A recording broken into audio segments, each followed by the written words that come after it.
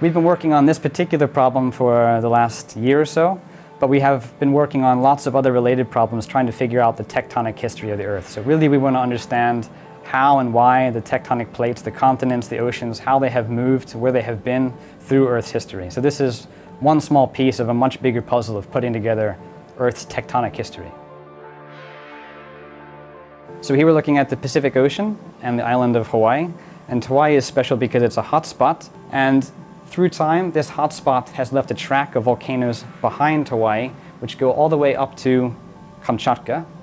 And you can see that there is a bend here, and the reason for this bend is very controversial.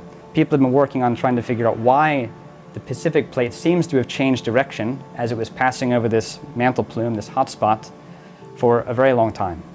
We know the age of this bend. It's about 50 million years because we have dates from rocks coming from seamounts on either side of the bend. And we now think we have solved the mystery as to why the Pacific plate changed direction at 50 million years ago. And that is that a big piece of Kamchatka, as well as what is now stuck in northern Japan, collided with that margin at 50 million years ago. So here we're looking at seismic vote maps, which were put together by Grace Shepard. So here we're looking beneath the North Pacific, in the mantle beneath the North Pacific, and this band of colors is showing us subducted lithospheres, subducted tectonic plates from the past. And what this is specifically telling us in the context of our story is that there was a subduction zone active here between 80 and 50 million years ago, which is exactly the time that these rocks, which we find in Kamchatka and in northern Japan, where they were located. So they were sitting on top of this subduction zone 80 to 50 million years ago.